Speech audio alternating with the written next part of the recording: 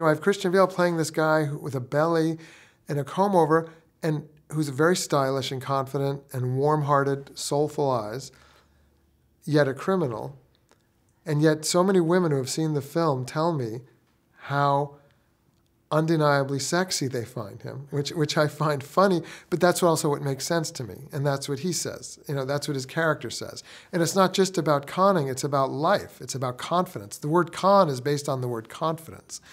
It's not just a trick. You have to give yourself confidence every day.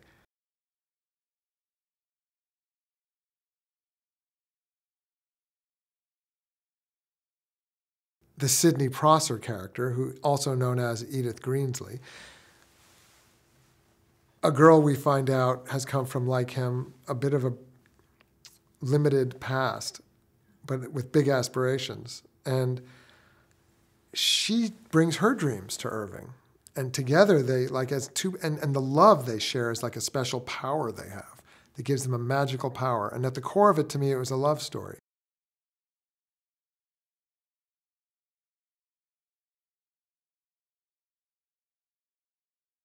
In addition to her soulfulness and her intensity, I love bringing out a kind of vixen in her, a mastermind, because she is, as a person, incredibly smart, Amy is, and she is very intuitive. So I built the character of Sidney/Edith on my sense of Amy a little bit.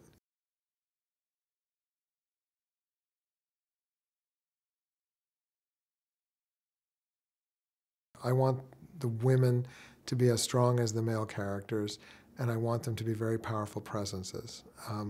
I think the whole movie elevates to an extremely rich world when the women are strong, extremely strong, and extremely complicated.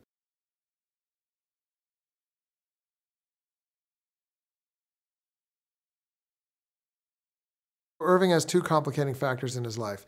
He's made himself as a new person in a very successful, charming life with the love of his life, and then we find out he has a son and a wife who are not, and he loves the son, but the wife's a problem, and she's a complicated, cunning, and charged person, and that's the character of Rosalind Rosenfeld, whose difficultness and craziness becomes her genius in a way, is as much her genius, and could only be played as charmingly and unpredictably as Jennifer Lawrence plays it.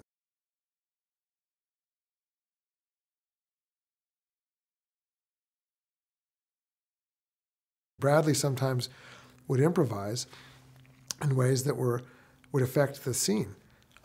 He's kind of a remarkable collaborator. Not only, I would be happy to make any film with him because he thinks like a filmmaker, and he's very generous. So he thinks of what's best for every character in a scene, not just his character.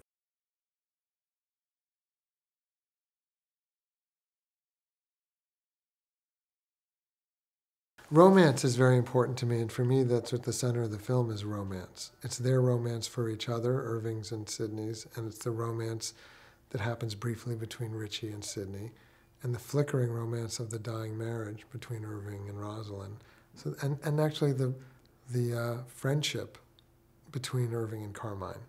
These are all, and Carmine's marriage with Dolly. These are all, there's romance in all these things. There's romance, and what Irving's art imparts romance. He's talking about how to enchant and get people to believe and want, and put their dreams. What do people dream about? What do they want? That's what motivates people. What makes them excited? What makes them want to be part of something? That's what he does as his art.